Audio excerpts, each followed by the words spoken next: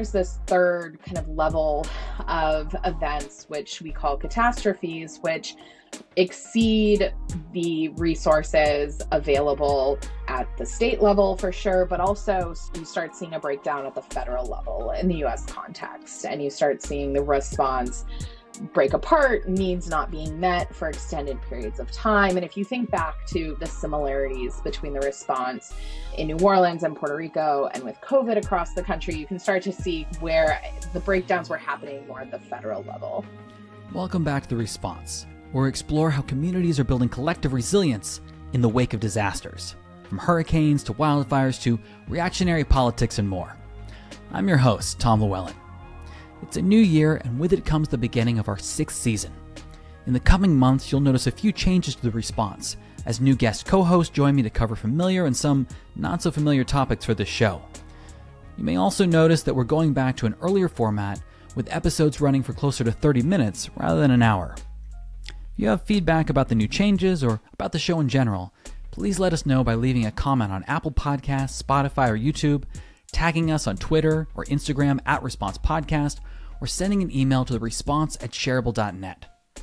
Today we're featuring a conversation with noted disasterologist and previous guest, Samantha Montano. We discuss the impact of climate change on disasters and the need for better disaster management and planning.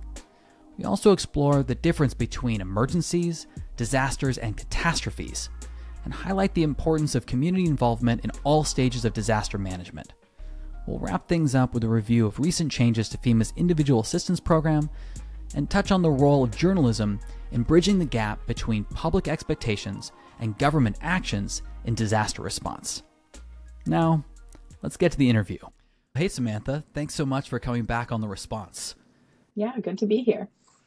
A lot of things have changed since the last time you were a guest back in 2019. And also at the same time, a lot of the same structural issues related to pretty much every stage of the disaster management cycle remain the same, with a little bit of improvements around the edges. But as we've seen from last year, some of the main issues that arise during and after a disaster that have been plaguing the United States, but globally for many years, reared their ugly heads once again. And that was within the context of what's been heavily reported now as 2023 having been the hottest year on record.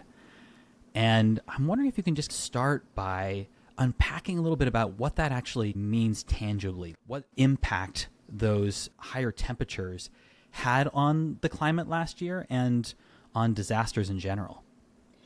As we start to see the climate changing, we are seeing that there is an increase in disasters in terms of their severity, the costs associated with them. And so last year was another year in the past several where we've seen higher temperatures, we've seen changes to hurricanes, changes to the conditions that facilitate wildfires. And at the end of the year, the tally from NOAA was that we had $25 billion disasters last year. So again, in the trajectory of where we're going with the climate crisis, we were right on track. Those disasters really seem like they were many-fold. Here in the Western United States, we were fortunate to have a pretty mild wildfire season.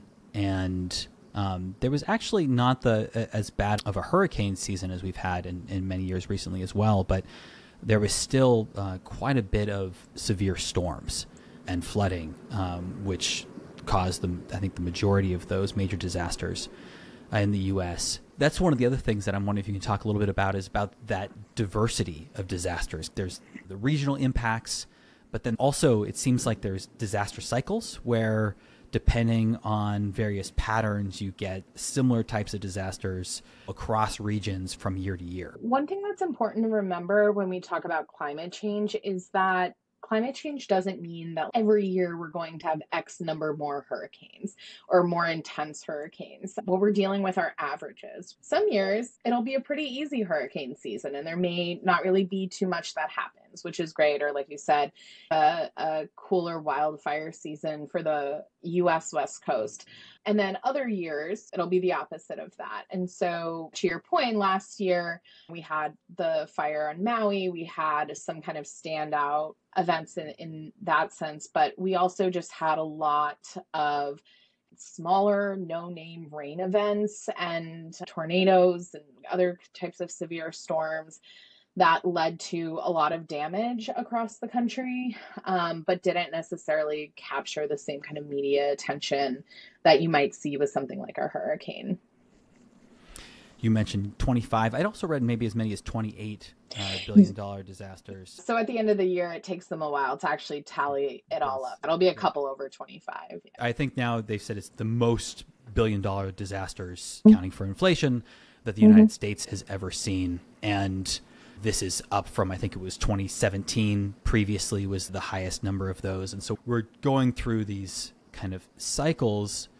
But I think even that, what we mean by $1 billion disaster, the levels of disaster can be deceiving, especially when you break it down to $1 billion or more. We can have $100 billion disaster, Katrina hitting New Orleans or Hurricane Maria hitting Puerto Rico.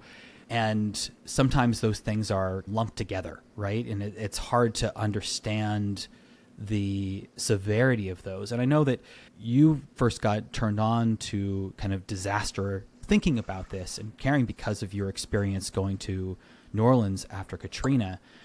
And I'm wondering if you can talk a little bit about the kind of difference between a major disaster and now what disaster researchers, including yourself, are focusing on as catastrophes, and what that difference looks and feels like.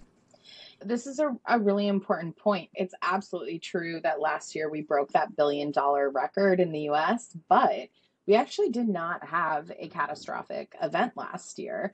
In the past 20 years in the US, we've had 3 events that I would consider to be a catastrophe. We had Katrina in 2005, we had Hurricane Maria in 2017 in Puerto Rico, and then the COVID pandemic, of course, to the extent it's still continuing. We had that last year. The way that we approach this from research is when you look at this full spectrum of events, we have emergencies on the low end, which are events that may capture national attention, but the way that we actually respond to them and deal with those life-saving measures are handled at the local level, using local resources. We're not really having to send in the cavalry, so to speak, to address the needs that arise from that event. So things like a mass shooting, for example, many of these flood events, even that we were mentioning before, would fall into that category.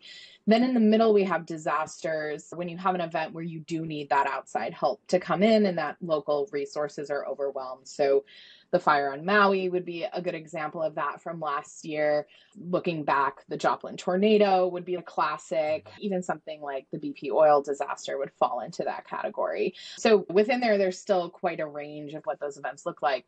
But then there's this third level of events, which we call catastrophes, which exceed the resources available at the state level for sure, but also you start seeing a breakdown at the federal level in the US context, and you start seeing the response break apart, needs not being met for extended periods of time. And if you think back to the similarities between the response in New Orleans and Puerto Rico and with COVID across the country, you can start to see where the breakdowns were happening more at the federal level. That is one way to think about this range of events that we're having to deal with. And the reason that's important is because there are all of these kind of implications for how we plan for those different types of events, right? Like the way we plan for an emergency is going to be different than the way we try and plan for a catastrophe. And you feel like it's actually possible to plan for those catastrophes in advance? Planning is always going to have its limitations, of course. There's always a moment, I tell my students, where we have to throw the plans out the window because it's just not going to work for the situation that we have. But I do think that there is a lot more that we could be doing to ready ourselves to deal with catastrophic events.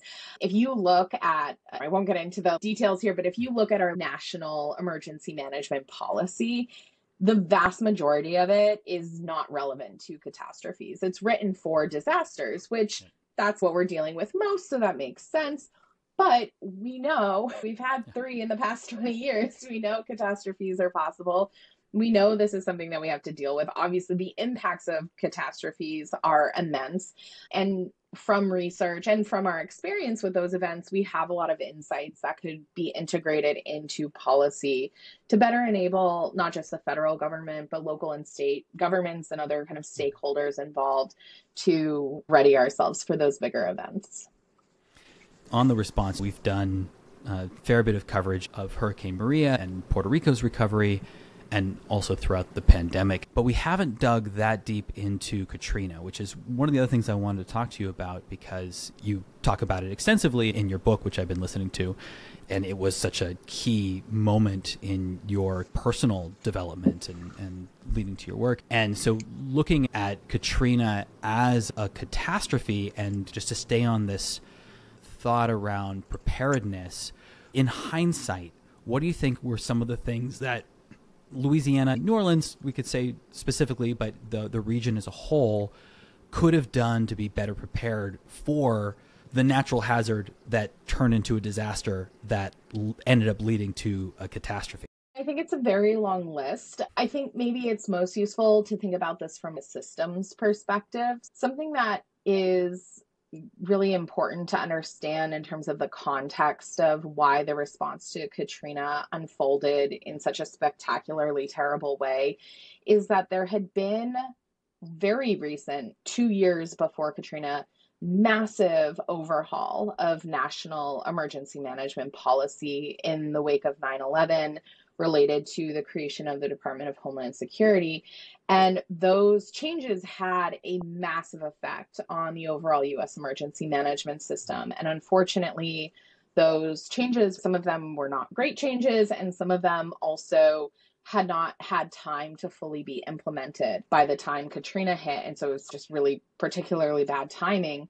Part of the reason you see such a breakdown in the federal response is that the system had just been shuffled all around and people didn't really understand, are we doing this the old way? Are we doing it the new way? Who's in charge of what? There was an extended period of time where the folks at the higher levels didn't know who was in charge of the response, whether it was Michael Brown as the head of FEMA, or if it was the secretary of DHS, or if it was the president, or who was even in charge, right? Those are the kinds of things that should not be a question in the middle of a response. And since Katrina, we have tried to work on this a bit, but there's still moments where sometimes it's not always clear in a response of who is in charge. Those are the kinds of things that we actually completely are capable of addressing ahead of time. They're obvious things that could have a huge effect. Mm-hmm. That question of, one, what the protocol is, what the roles are, I think is an interesting one, especially as can be pushback from having outside federal agencies come into various communities, especially when it comes to immigrant communities where there may be undocumented folks, people of color. And we saw some of those negative effects, which you write about in your book, in the immediate aftermath of Katrina as well. The way that those that were most impacted were often seen through a lens of criminality or an othering that took place with that. Just before I move on from this specific example, can you just talk about that aspect of emergency management response and what that relationship is between outside agencies coming in and working to support local communities with all of the nuances that exist? One of the main responsibilities of emergency managers is to ensure that all members of a community are represented in emergency management, that their needs are accounted for, that they have a voice in how emergency management is playing out in their community. And unfortunately, sometimes that does not happen in local communities for a variety of reasons. And there are all kinds of consequences when that doesn't happen. You have this kind of us versus them mentality. Sometimes that can emerge. You have decades, sometimes centuries of social problems that have been boiling in the background come to a head in the midst of a disaster. You have the repercussions of systemic racism and classism that help to manifest these differences in impacts and who is able to get resources. And this can all come together in the midst of a response and create a whole nother layer of challenges for folks that are trying to address the needs of that community. And so that is something that I think is really important for emergency management agencies to be working with ahead of time. There's been a mentality, I think, or a perception sometimes that emergency managers are first responders and falling into that sector of work. And I don't really think that's the right way to think about what that job is. It's really much more about community organizing and getting the community together, getting them on board, getting community buy-in for various projects, helping the community understand the complexities of risk. In some places, you're starting to see a little bit of a shift in thinking among emergency management. But I think moving forward, that is a really critical path that we need to be going down. You've talked about this before, and I think this ended up leading to the recent op-ed you wrote for the New York Times, which is that what the public wants from government in disaster is different from what the government actually does in a disaster, and that mismatch of expectations is a fundamental tension between the emergency management that the field seems to have no intention of addressing. And so you wrote that earlier last year and then led to the op-ed. And I'm wondering if there's other things that you feel can address that mismatch and that could be done to bridge the gap between those expectations. I actually think the key group of people here who can actually really bridge this gap is journalists. The public doesn't understand how the emergency management system is set up. Even if you have been through a disaster, you still really only understand it from your perspective, which might be useful to understand some problems, but you still don't necessarily have a big picture of how the system works or how it's supposed to work. It took me years of intentionally studying this to even begin to understand how this system works, right? So of course the average person isn't going to understand that. I think we have a lot of ideas about what government does in a disaster, what they don't do. And for some communities, we expect, well, FEMA's going to show up. They're going to hand us a check. I pay my taxes. This is why we have government, is to help us in the midst of crisis. And then when that doesn't happen, they're like, wait, what? This is so shocking to us. And then on the other end of the spectrum, you have communities where government has not historically showed up for them. And so they are less surprised by that. And then you have the emergency management system and like the government part of that system in the middle here doing some things and helping some people in some very particular ways. But then also leaving all of these needs unmet in communities across the country. And the theory had always been that nonprofits and mutual aid groups would fill those gaps. But we've seen that they have their limitations in terms of what resources they have and how well they're able to meet those needs. And so you see this mismatch going on in this just complete kind of talking over each other and misunderstanding each side of things. I think part of what needs to happen here is that there does need to be better education for the public about the emergency management system. And I don't think that we all need to understand every single emergency management policy, but I do think some helpful explainers would be really useful here on just some of these basic points, and even just having more than a handful of journalists across the country who actually understand what the declaration process is or how individual assistance works, so that they make sure they are writing about that in an accurate way in their articles, could potentially make a really huge difference. On the other hand, too, I think government here needs to take some responsibility for this. I think that they need to be listening to what the public is saying, which is we want more help when disasters happen. Government is there to serve us, theoretically, so they should be making changes to the extent within their legal bounds to make sure that they are effectively and equitably using the resources that they do have to do a better job of meeting that range of needs that people have after a disaster. It's tough because obviously journalism across the country is breaking down, but I do think they are in a very unique position to be able to address that need. There's a number of major news outlets out there and TV news and everything else that really should be providing more resources, that knowing that there are so many of these disasters. Last year we had the most $1 billion disasters there have been. Like, clearly there is a need for that kind of information. And when one is going through a disaster, it is, very hard to, one, deal with the initial implications, the roof's been ripped off, what's happened, and then have to figure out where and how to find information even about how to apply or how to go through that process. And this is something personally I went through last year, where I was a disaster zone, and we had 4 branches come through our roof, others take out a deck, and significant damages. And the only reason why I even found out that there was some amount of potential support was because I happened to go to the library because I'd lost power.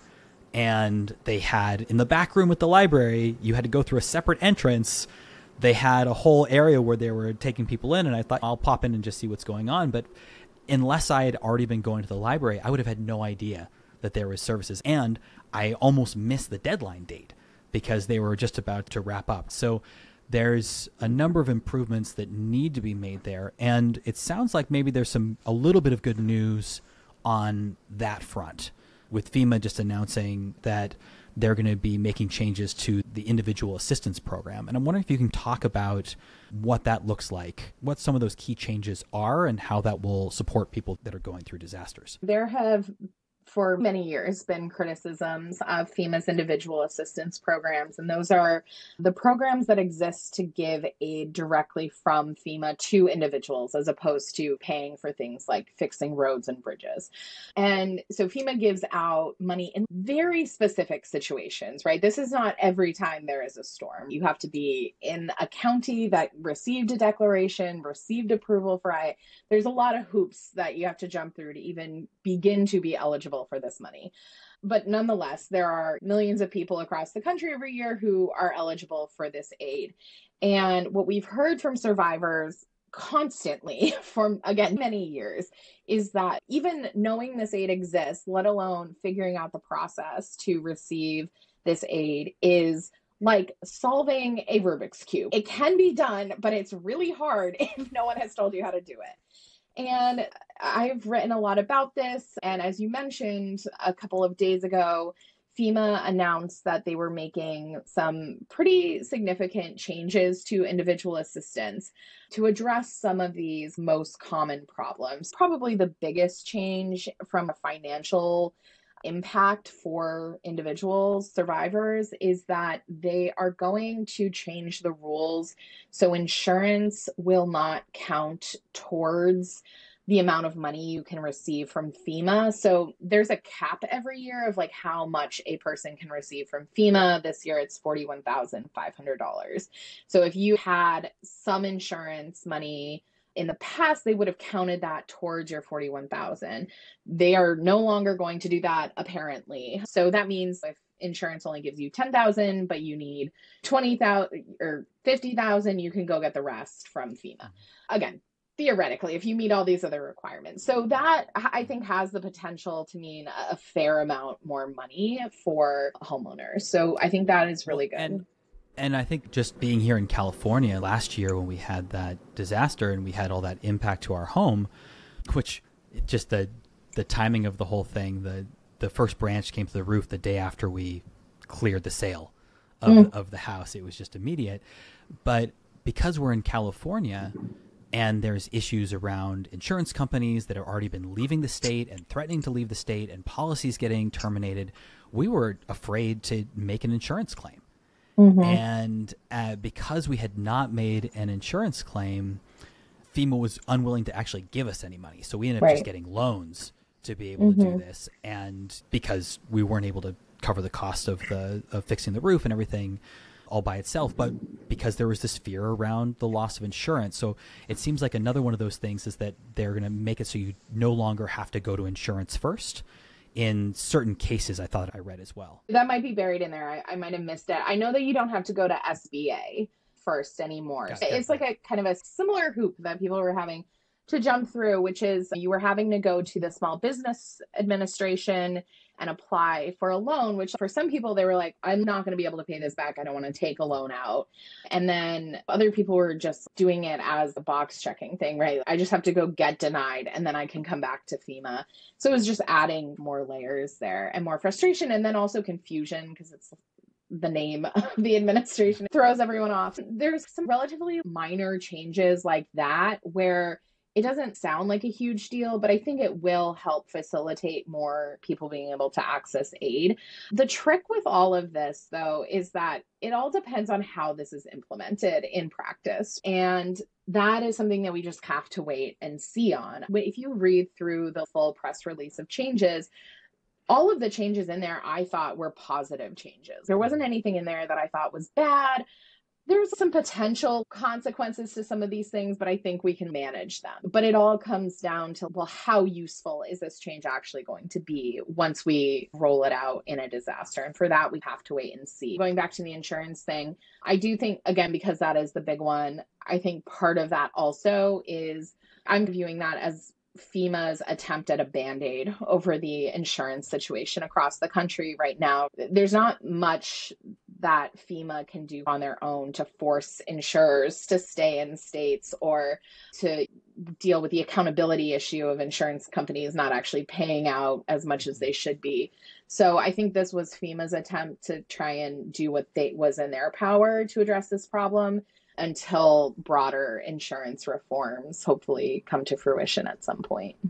Here in California, one of the things or at least my limited understanding, is that it's grandstanding by the insurance companies because they're in a battle with the state regulators around the amount that they can charge for premiums and for per when a claim is made. And so, like you're saying, it's not necessarily a federal thing at this point in time, but it's a state thing. But it's squeezing out a lot of people, and the impact is real for many. As we have more and more disasters, the fear of not being able to get insurance and being underinsured is going to have some pretty significant ramifications for society as a whole.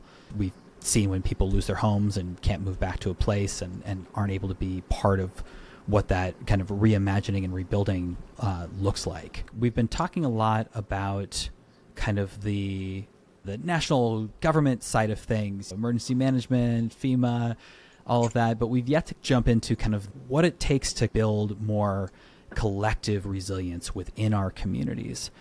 And I'm wondering if there's a couple of things, still staying on kind of the recovery, response and recovery side, but are there things that communities can do to be better prepared, be organized for when a disaster happens, not just to support themselves in the immediate aftermath, but to be better prepared as a community to navigate things like FEMA funding and what that recovery looks like? There definitely are a lot of things that we could be doing. So one of the major things is doing recovery planning before a disaster ever even happens. So one thing that we know from research is when communities have a pre-existing recovery plan, they're able to move through that recovery process more quickly, right? Because they've already thought about what are the areas of our community that we need to prioritize getting fixed? What changes do we maybe want to implement? Since everything's broken, we're going to change things as we rebuild. So they've already negotiated out some of those bigger questions. You then have a group of people in your community who have already been thinking about recovery and have a better chance of potentially being able to navigate that recovery process. So recovery planning is something that local emergency management agencies can do. Some of them do, but it's also something that community organizations can take on, or even like a city planning office, right? There's like other people in your community that could be really engaged in that process. And obviously as many people and groups as possible who work on that, the better. The other thing that I would say is organizing for more investment in your local emergency management agency. So most communities across the country only have a part-time emergency manager. When you have a part-time emergency manager, it's probably unlikely that they are an expert in recovery. They're probably lean more towards the response side of things, which is obviously important. But I think of it this way, that every emergency management agency needs at least 4 people, one for each phase of the disaster. And so to have a dedicated recovery person in your emergency management agency is a huge deal. And so from a community organizing perspective, advocating for more funding for that agency so you can actually hire somebody to be in that position is really important. And then existing groups that are in your community tend to evolve into disaster groups once something happens, right? So if there's any kind of like outreach to be done among just any existing nonprofits or existing groups in your community ahead of time, to just even get them oriented towards thinking about, hey, this might be your role if we get into the situation of being in a response or a recovery, I think is really useful. I've been asking a lot of guests this recently. With everything going on in the world, politically and socially and also environmentally, where do you find joy? What still excites you despite everything else that's going on? My answer for this tends to be my students. So I am a professor in an undergrad emergency management program outside of Boston, and I have 200 plus students who are all disaster nerds and wanting to be involved in disasters and do climate change related work for their entire careers. They're walking into very daunting fields for sure, but a lot of them have really good ideas and cool ideas and are really excited to get started in on this work. Seeing their willingness to jump into this fight with us is something that keeps me going. Thank you so much for sharing that. And where can people find your work and follow you? Probably the best place is on Twitter. It's at Sam L. Montano, Montano. And then you can also find links to my books and articles and all of this kind of stuff that we were talking about on my website, which is disaster-ology.com. Just for listeners, highly recommend subscribing to Samantha's Substack, Disasterology, where you put out a kind of monthly newsletter that summarizes a number of things that have happened in the disaster world, and where you can find a full breakdown of the announced changes to FEMA's most recent kind of individual assistance program upgrades. Thank you so much, and hope to talk to you again in the future, and we'll follow you in the interwebs till then. Perfect. You've been listening to a conversation with Samantha Montano. Please check the show notes for links for all the resources mentioned in today's show. The Response is edited by Paige Kelly and hosted by me, Tom Llewellyn. Operations and funding support were provided by Allison Huff and Bobby Jones. The Response's theme music, Life When I'm Free, was written by Cultivate Beats. Support for this show has been provided by the Shift Foundation, Platform OS, and contributions from listeners like you. The Response is a project of Shareable, an award-winning nonprofit media outlet and action network promoting people-powered solutions for the common good. Please support us by rating and reviewing The Response wherever you get your podcasts. Follow us on Twitter and Instagram @Response Podcast and share the show with others. We always ask you to do these 3 things because they go a really long way in helping us extend our reach. Till next time, take care of each other.